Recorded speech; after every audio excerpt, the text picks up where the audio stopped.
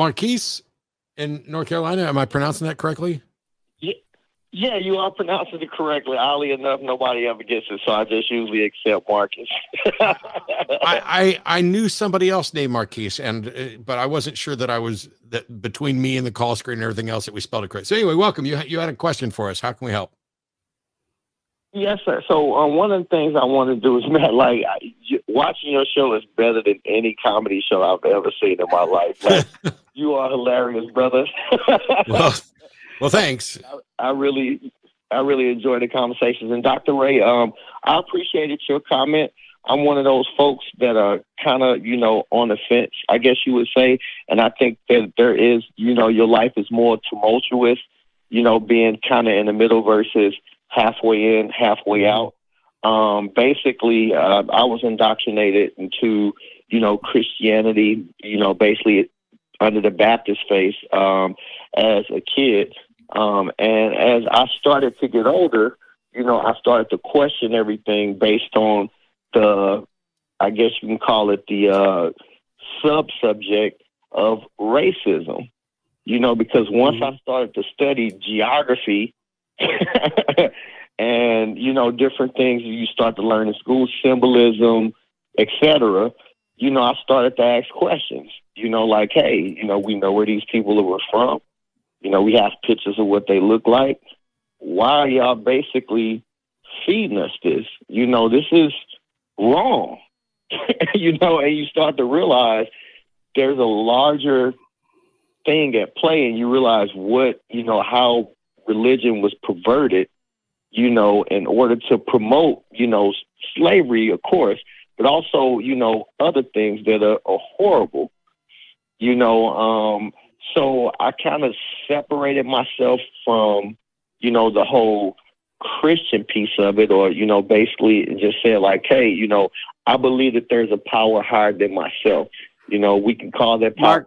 Marquis, can I interrupt you here briefly? What was the consequence of you deciding to leave? What was the consequence? Well, good or bad? Good or bad? Well, good, bad, and indifferent, because some of the folks that around me, friends and family members, respected my position, because obviously I had evidence to support my claim.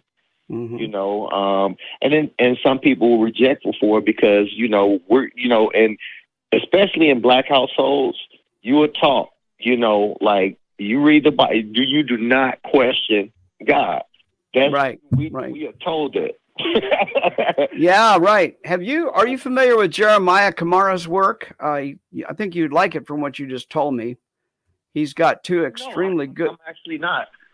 He's got two. He's a big part of the Black non-believers community.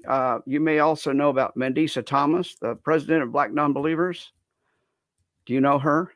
No, I haven't. I'm not familiar with. Oh my Lord! We're gonna. She co-hosts with me from time to time as well. Yeah, right. So go look up Mandisa Thomas, and please look up Jeremiah Kamara and his two documentaries. You will be blown away. They're excellent, and they're talking about exactly what you're talking about. Yeah. You'll love them. Okay.